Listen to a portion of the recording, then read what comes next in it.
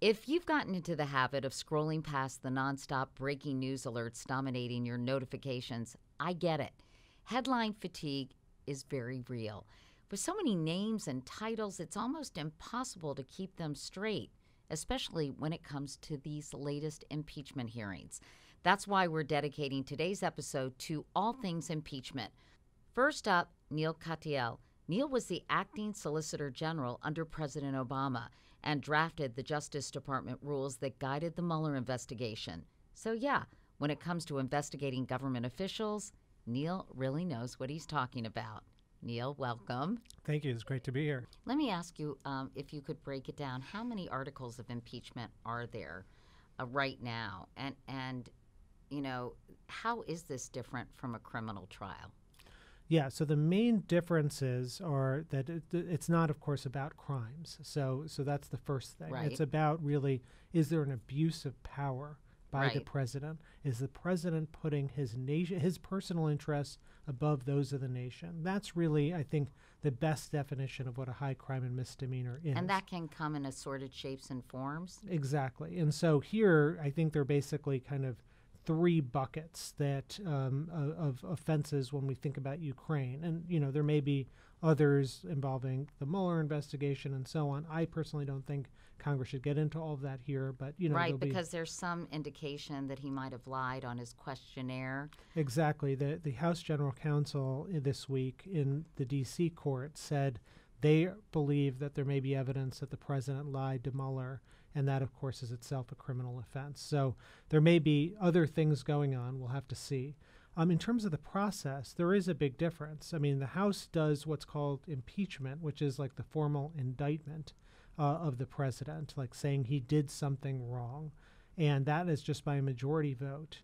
And that's kind of like a grand jury in the criminal context. And then you've got, if the House impeaches, then it goes to the Senate for the punishment phase and the kind of trial about what the president did, and is it a convictable offense.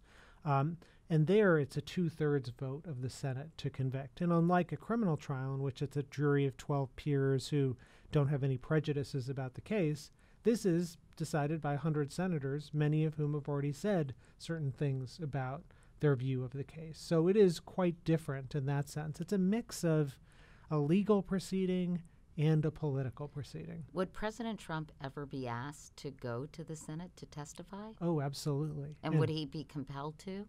I think you can't formally compel him in the sense of attach criminal sanctions to him, but you can create an adverse inference. You can say, look, Mr. President, if you don't come forward and tell the truth, we'll take that as an admission that these accusations against you and these articles of impeachment are accurate. And you had asked before about what that case would look like. What are those articles of impeachment? And it seems to me Article 1 is kind of abuse of power. The president saying, I am going to cut off congressionally appropriated aid that our taxpayers approved, to another country to benefit myself.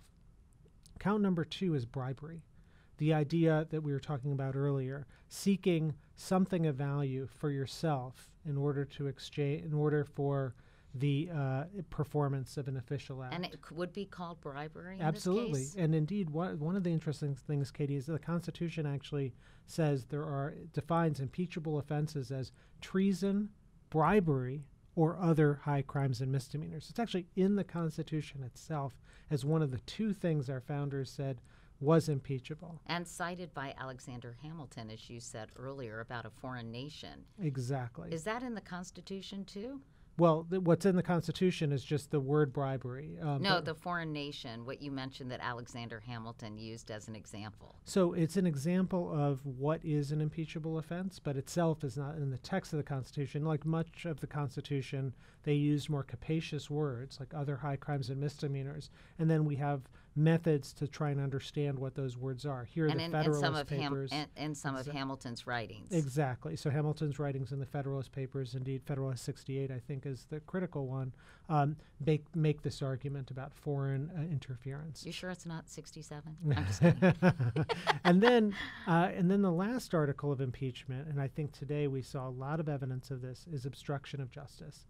The idea that the president is gagging all these witnesses from coming forward. He's saying no documents can come. And we started this interview, Katie, with you asking about the Ambassador Sondland testimony and its significance. And we've talked a lot about the substantive significance, like what did Sondland say about Trump and Giuliani and so on.